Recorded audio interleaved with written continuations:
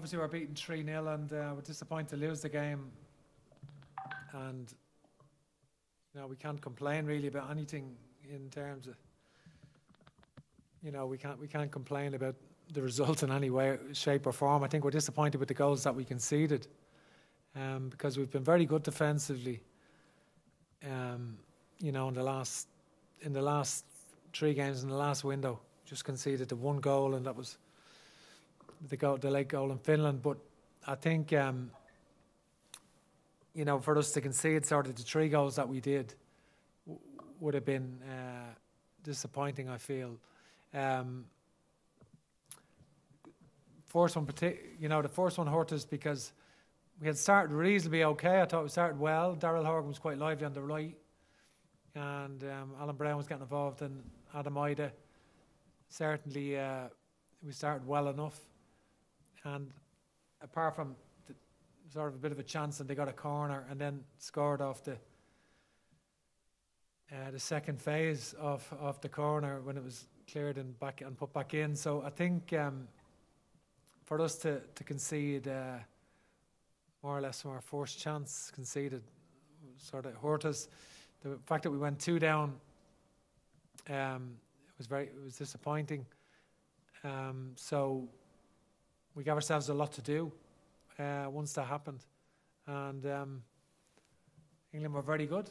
They were very, very good. I felt, their system is interesting, and they played well.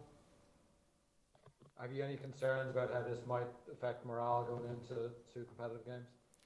No, I think we're disappointed to lose the number of players that we have, and obviously John Egan, started the game well. John Egan marshals our defence. He's an important player for us, and he goes off. I think, and then we can see it shortly after. But I think we're disappointed to lose the players that we have. But having said that, we're looking forward to going to Cardiff, and we're looking forward to playing Bulgaria at home. They're great. They're important games for us in the Nations League. This friendly against England, it's always the rivalry with England is always important, and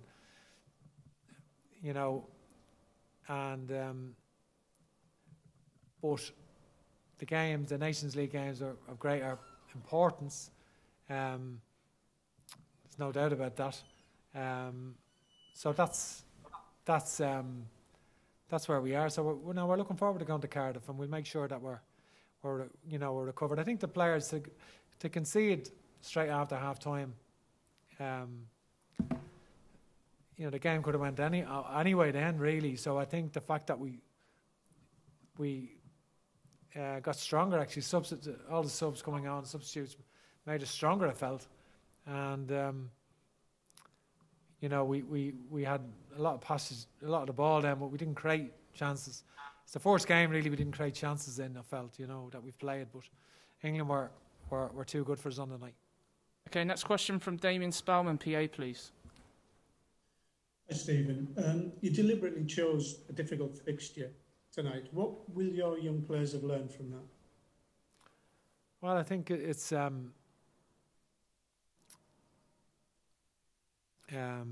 think they learned a lot tonight, and it's valuable experience, and players getting caps is valuable, and even some of the players that are not so young haven't got that many caps, and I think so. I think it's important, important international experience against England tonight, and certainly, it's good to experience that from their point of view. There's no doubt about it.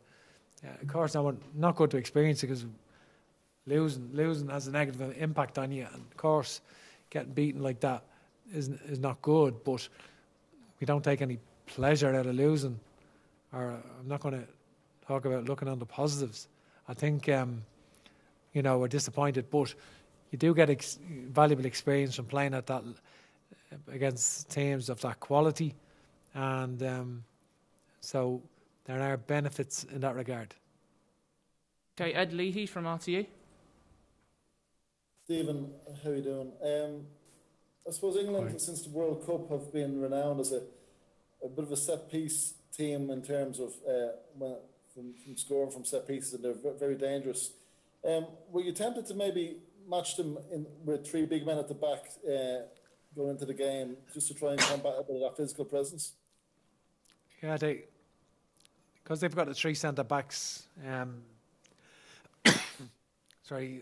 Mings, McGuire, and Keane, who are all really tall and physical and strong aerial, and they've also got Calvert-Lewin, so they are really threatening. I think I think that is an issue on set plays. They are particularly strong on set plays. When they played Wales and they beat Wales 3-0 recently, they scored from two set plays. Corner kicks, they've actually had 15 penalty kicks. They've had 7 in their last 11 before today, and they got another one tonight, and they've actually had 15 penalties since we got one. Their last penalty was 2016 in the Euros, so it is interesting. But I think they're a good team and they played well, and we can't have any complaints. We're beaten by a better team. Emmett Malone, please. Hi, Stephen. Can I just ask you a question about the next couple of games? Well, first of all, would Seamus Coleman and James McCarthy have started tonight if they've both been around? Seamus would have definitely started, with no doubt about it. James, because he'd only played a short period, he's only played 15 minutes for Crystal Palace since he came off in Slovakia.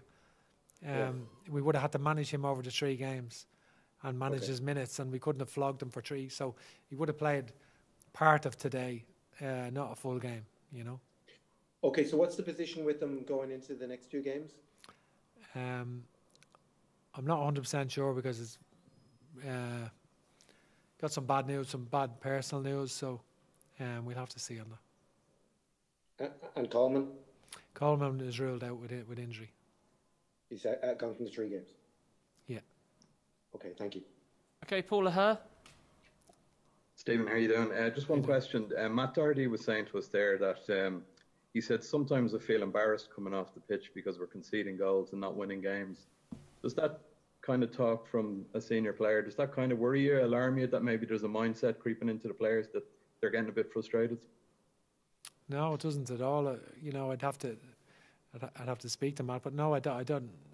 That doesn't concern me at all. I think you'd be alarmed if you weren't disappointed at losing 3-0. I think so. We've only conceded 1 goal in the previous 120 minutes, 90 minutes and 90 minutes. So no, in all the other games we create chances. That's the first game that we haven't really created chances. And I think just a lot of circumstances connected to personnel being available for that game. For us to beat England, we would need our absolute best team, and then we'd have to play really, really well to do that. We probably treat, as you say, Enda Stevens, John Egan and Seamus Coleman going out your back 4 to start with, but I don't want to sit here and make excuses. We still had a good team out, and England were a step above us on the night, and they're very good, and I think a lot of players would have gained a lot of experience from that, and it got us to, I learned a lot from seeing the players in that environment individually, and I think that was interesting.